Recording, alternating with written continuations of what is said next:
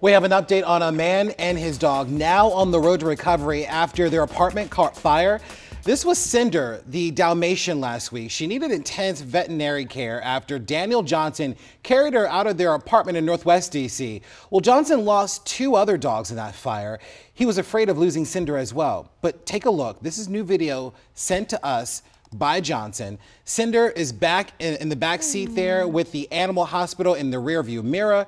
But those veterinary bills are piling up fast, as you can imagine. Johnson's family started a GoFundMe page to help with those bills. It has already raised more than $18,000. If you'd like to help, and remember, any amount that you can donate goes a long way. We have that information posted on our website.